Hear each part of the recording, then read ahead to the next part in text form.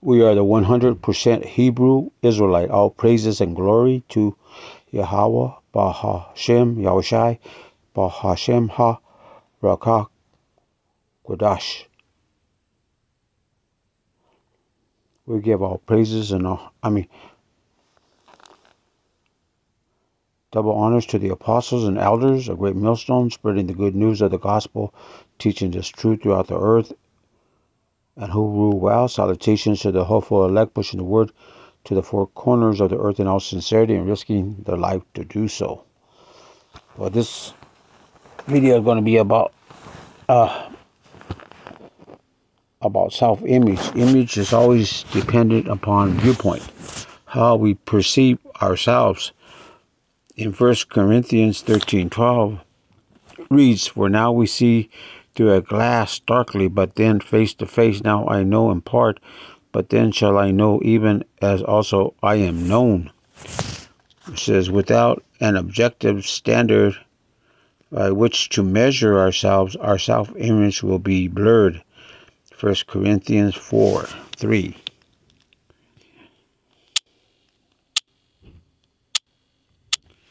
This reads, but with me it is a very small thing that I should be judged of you or of man's judgment. Yea, I judge not my own self, for I know nothing by myself, yet am I not hereby justified, but he that judgeth me is the Lord Yahushai. So man is created in the image of power. Let's go to Genesis 1:26. This reads, and power said, let us make man in our image after our likeness, and let them have dominion over the fish of the sea, and over the fowl of the air, and over the cattle, and over all the earth, and over every creeping thing that creepeth upon the earth. So power created man in his own image. In the image of power created he him, male and female created he them. Because of this, each person is of great worth and value. See Romans 5:8.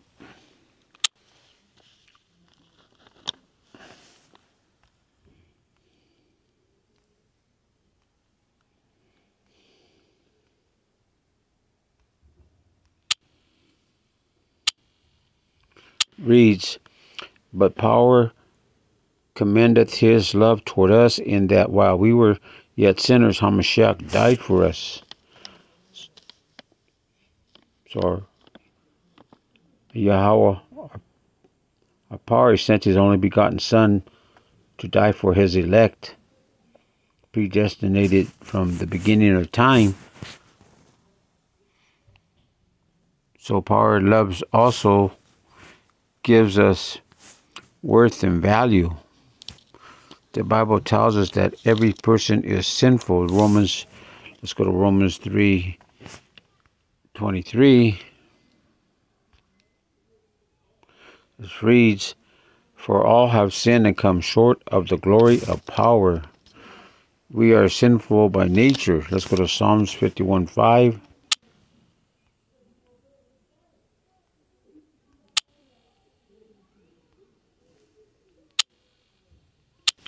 It reads, behold, I was shapen in iniquity, and in sin did my mother conceive me. And in practice, let's go to Ecclesiastic 7:20.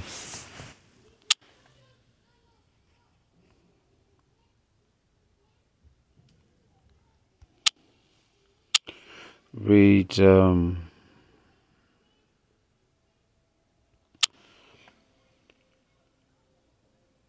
for there is not a just man upon earth that doeth good and sinneth not. Let's go to Ephesians 2:11.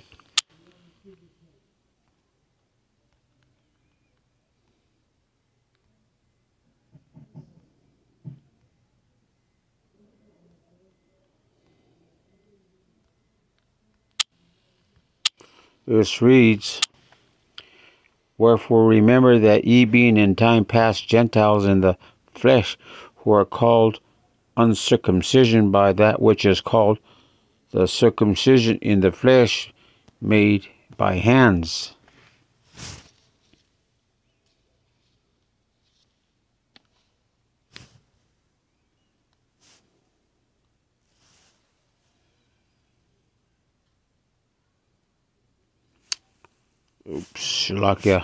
Ephesians 2 verse 1. And you hath he quickened who were dead in trespasses and sins.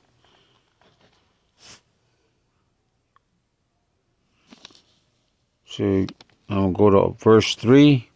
I'll start at verse 2. Where in time past ye walked according to the course of this world, according to the prince of the power of the air, the spirit that now worketh in the children of disobedience, among whom also we all had our conversation in time past in the lust of our flesh, fulfilling the desires of the flesh and of the mind, and were by nature the children of wrath, even as others. So we were by nature deserving wrath because of our sin. We are in need of a Savior to forgive our sins and restore our relationship with power. Let's go to John 3:16.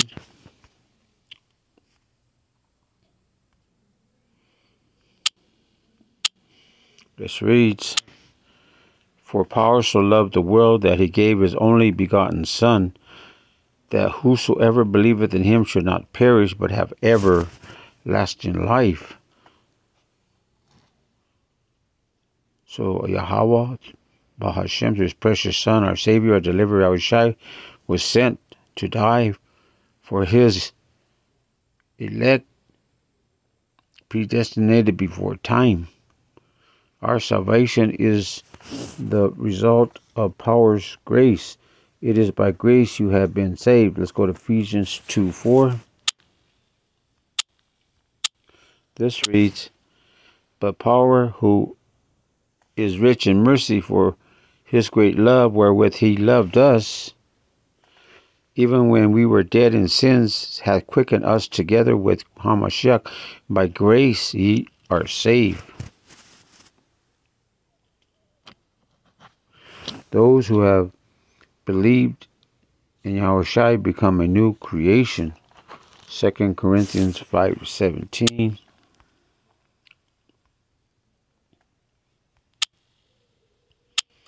This reads, Therefore, if any man be in Hamashiach, he is a new creature. Old things are passed away. Behold, all things are become new. See, verse 21 reads, For he had made him to be sin for us, who knew no sin, that we might be made the righteousness of power in him. Power made him who had no sin to be sin for us, so that in him we might become the righteousness of power. Though we were once destined to wrath, in Hamashiach we are made new. Our primary identity is no longer that of a sinner, but that of a forgiven and justified child of power. See John 1:12.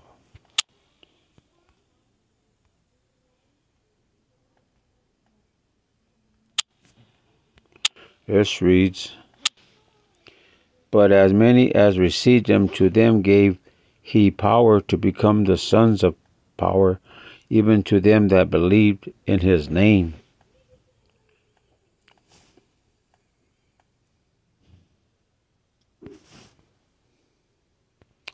So, as believers, we still sin, yet we are offered continued forgiveness.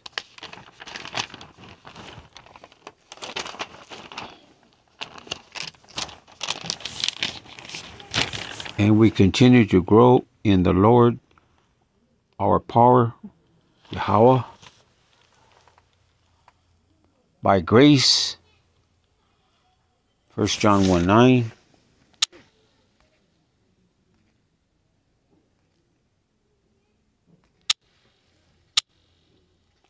This reads, if we confess our sins, he is faithful and just to forgive us our sins and to cleanse us from all unrighteousness.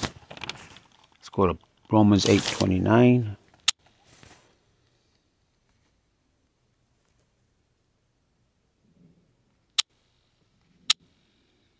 Reads, for whom he did foreknow, he also did predestinate to be conformed to the image of his Son, that he might be the firstborn among many brethren.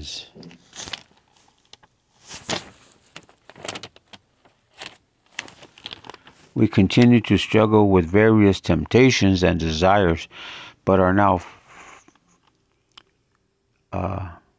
free from bondage to sin and death. Let's go to Romans 6:1.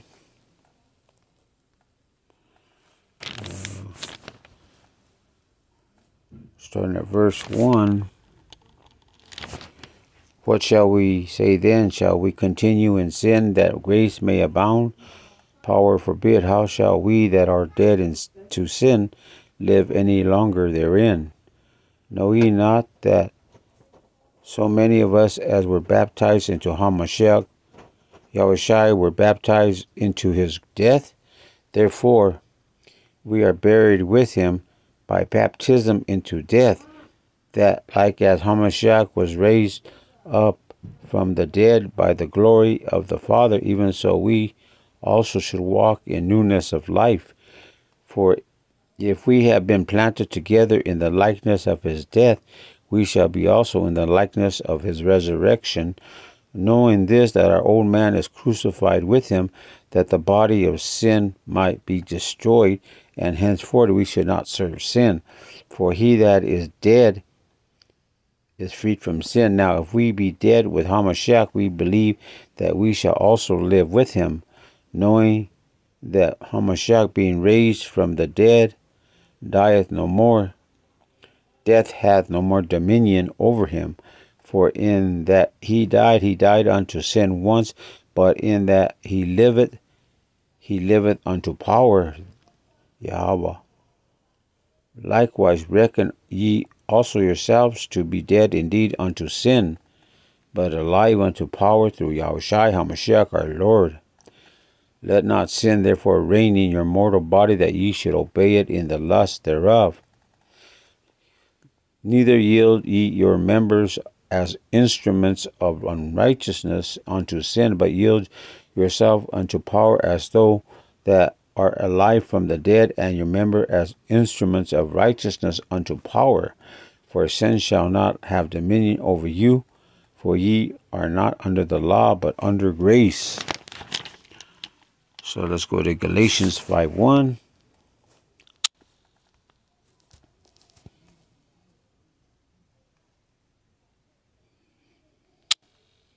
This reads,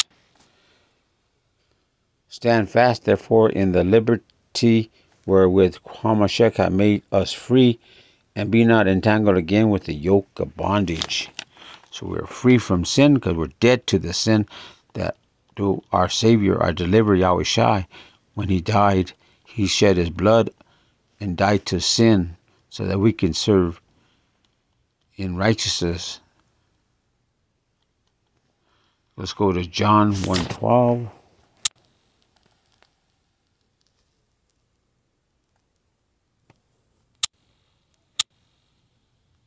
This reads, but as many as received him, to them gave he power to become the sons of power, even to them that believed on his name. And his elect received our Savior, our deliverer, Yahushua, our Savior. So tell us that we become children of power through faith in Yahushua HaMashiach. Let's go to Ephesians 1:3.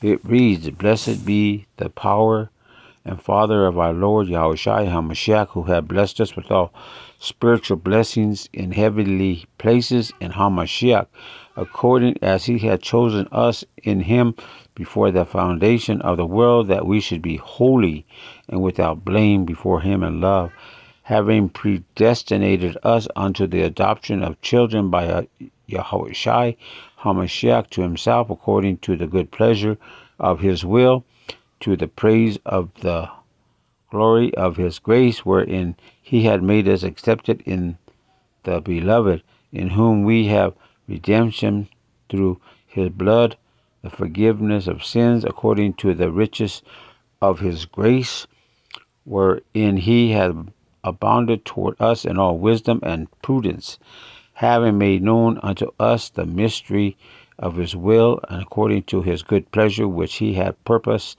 in himself, that in the dispensation of the fullness of times he might gather together in one all things in HaMashiach, both which are in heaven and which are on earth, even in him, in whom also we have obtained an inheritance, being predestinated according to the purpose of him who worketh all things after the counsel of his own will, that we should be to the praise of his glory, who first trusted in HaMashiach, in whom ye also trusted after that ye heard the word of truth, the gospel of your salvation, in whom also after that ye believed, ye were sealed with the Holy Spirit of promise,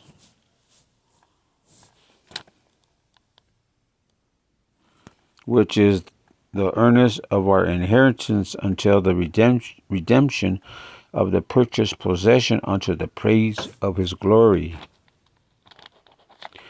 So, details some of the spiritual blessings we have in HaMashiach. Our identity is to be found in him. Colossians 3:3.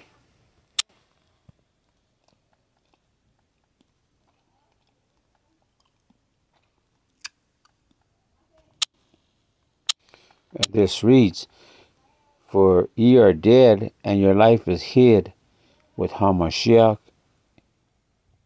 in power.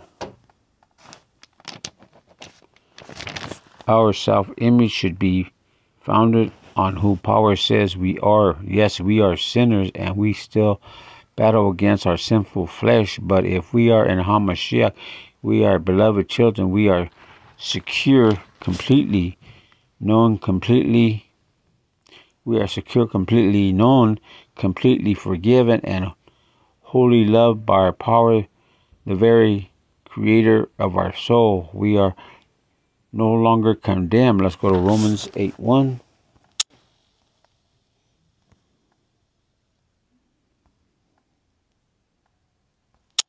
So it reads, there is therefore now no condemnation to them which are in HaMashiach Yahushua, who walk not after the flesh, but after the Spirit. And we need not to condemn ourselves. Let's go to 1 John 3:19.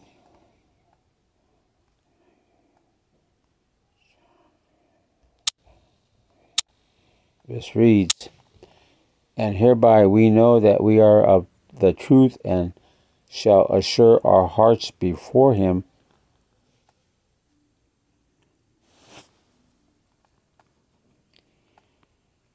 For if our heart condemn us, power is greater than our heart, and knoweth all things.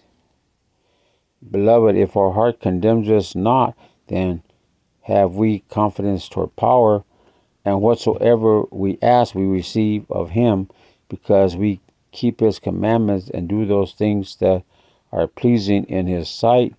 And this is his commandments, that we should believe on the name of his Son, Yahushua HaMashiach, and love one another as he gave us commandment.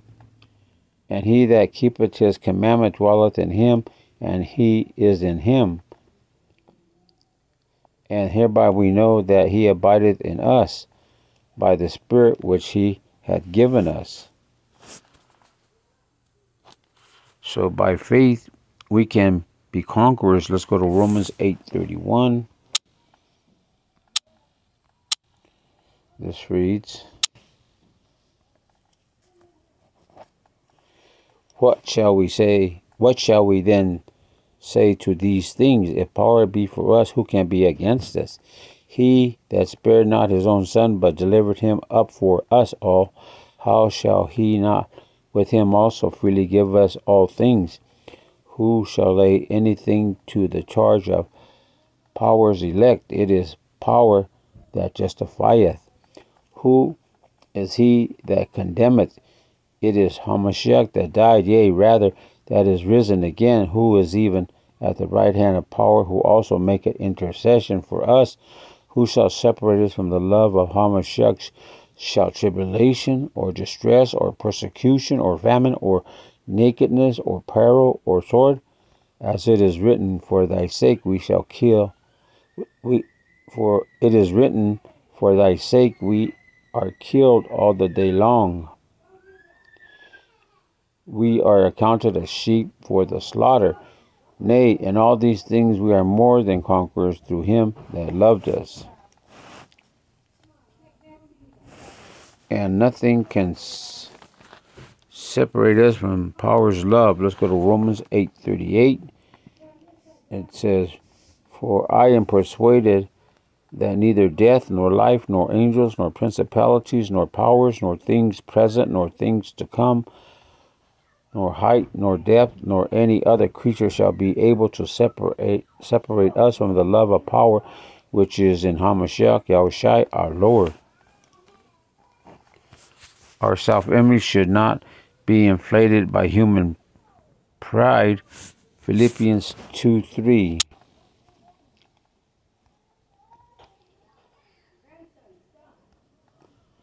Philippians 2:3. Let nothing be done through strife or vain glory, but in lowliness of mind let each esteem others better than themselves. Look not every man on his own things, but every man also on the things of others.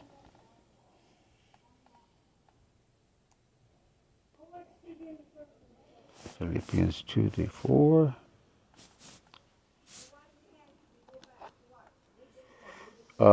Nor devastated by the reality of sin, right self-image is having humility in the sight of our power. 1 Peter 5:6.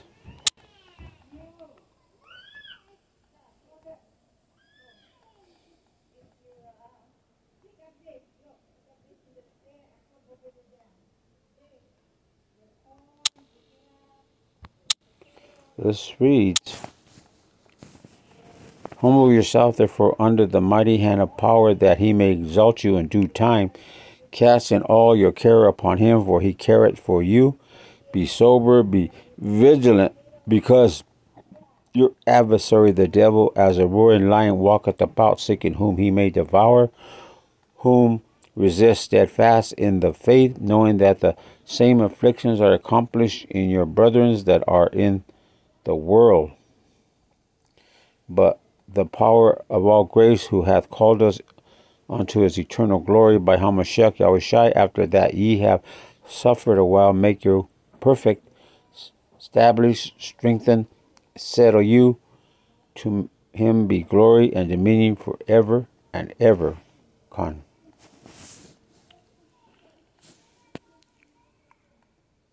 Let's go to James 4:4.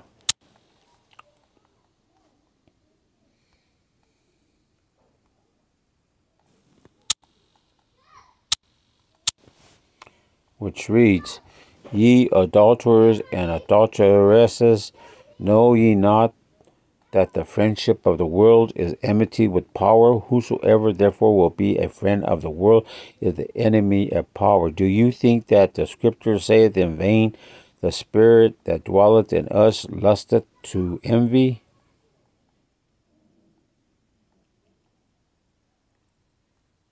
But he giveth more grace, wherefore he saith, Power resisteth the proud, but giveth grace unto the humble. Submit yourselves therefore to power. Resist the devil, and he will flee from you. Draw nigh to power, and he will draw nigh to you. Cleanse your hands, ye sinners, and purify your hearts, ye double-minded. Be afflicted, and mourn, and weep. Let your laughter be turned to mourning, and your joy to heaviness. Humble yourself in the sight of the Lord Yahushua, and he shall lift you up. So right self-image is understanding our great need for power and his great love for us. It is rejoicing in his truth and living aware of our value to him and other, and our identity in Yahushua HaMashiach. Let's go to Galatians 4:6.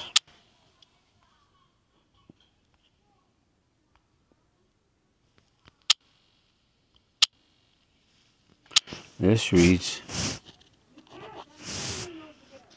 and because ye are sons, power hath sent forth the Spirit of his Son into your hearts, crying, Abba, Father. Wherefore thou art no more a servant, but a son, and if a son, then an heir of power through Hamashiach. Let's go to Romans 8:14.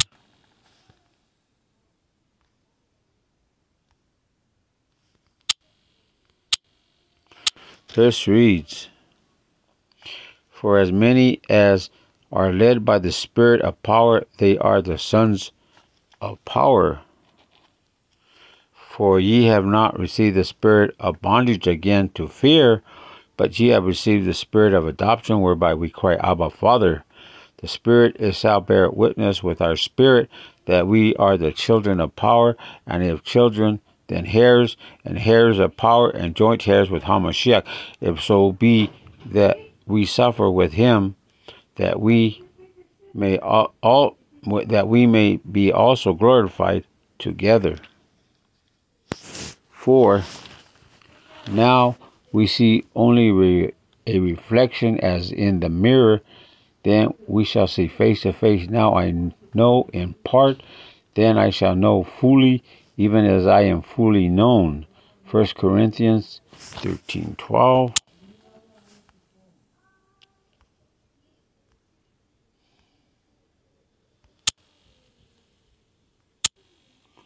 This reads, for now we see through a glass darkly, but then face to face. Now I know in part, but then shall I know, even as also I am known.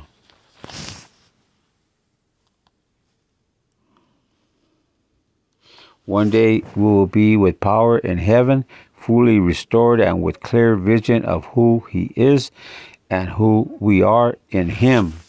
So we're going to have that relationship clearly face to face, presented as a mirror to our power.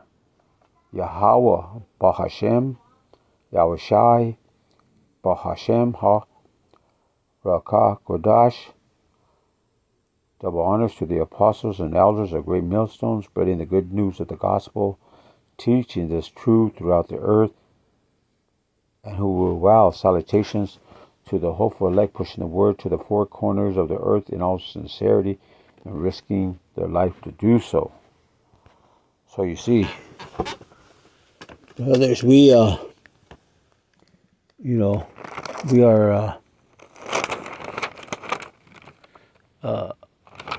our self-image, because we were made in the image of and likeness of our power, Yahweh B'Shem, to his precious Son, our Savior, our Deliverer, Yahushai Ha Rakah Kodash, Lord willing.